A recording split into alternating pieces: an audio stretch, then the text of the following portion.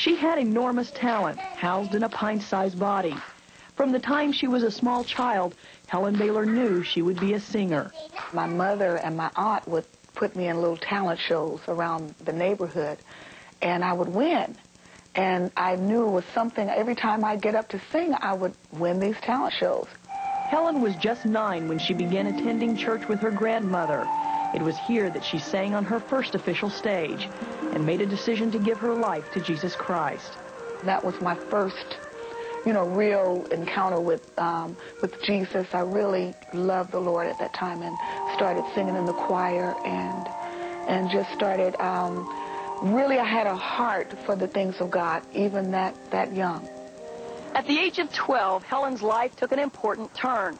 Her family moved from Oklahoma to Los Angeles, California, the birthplace of stars.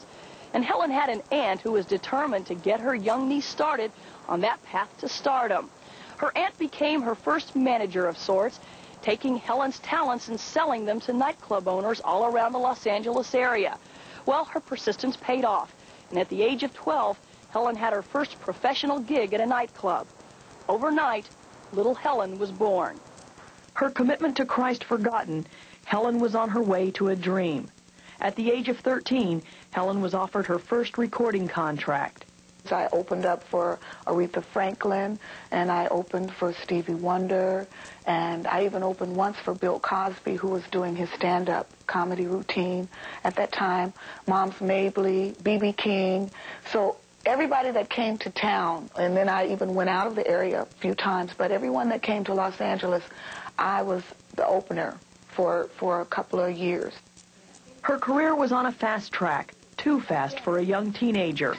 At the age of 17, Helen joined the touring company of the hit musical Hair.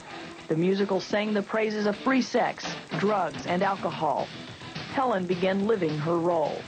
With the drugs, it just put me in another whole state of mind. I didn't care about anything after a while but getting high and performing. I didn't care about people very much anymore.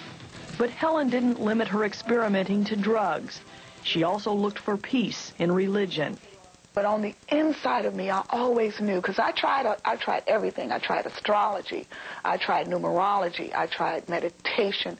I tried Buddhism. At one point, I was a Black Panther, and I was a Muslim, and I was power to the people. I tried it all. But in here, nothing ever took the place of that Jesus that I met when I was 9 years old. Helen left the cast of Hair and began performing backup for the 70s hit group The Captain and Tennille. She then joined the stage show of Chaka, where the drugs and drinks flowed freely. We were going out high on stage and leaving the stage drunk. By now, Helen's drug use was all-consuming. Gradually, the calls for work quit coming, and depression set in. She tried to quit the drugs herself, only to start all over again. Until one day, in 1982, Helen was watching a Christian television program. And I was so strung out on dope at the time, and we had dope in the house and everything. And I just said, it's a simple, take this away from me. And I was instantly delivered, instantly set free. And I felt that washing, that cleansing. And I felt him really almost like love me, hold me. In that moment, Helen's life changed. She made a promise to God that she wouldn't return to the secular music industry. She became a committed wife and mother, and for 6 years she rarely sang in public. Today, Helen has a recording contract with Word Records. She sings for a different reason, never forgetting the grace of God who loved her at her worst. And I'm happy.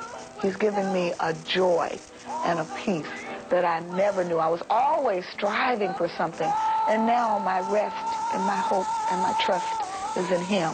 And I can just lean on Him, knowing that if I didn't sing tomorrow, that He still loved me, that I'd be still loved by Him and still the same. So I don't have to prove anything to my Father. I don't have to prove anything to Jesus like I had to do when I was out there.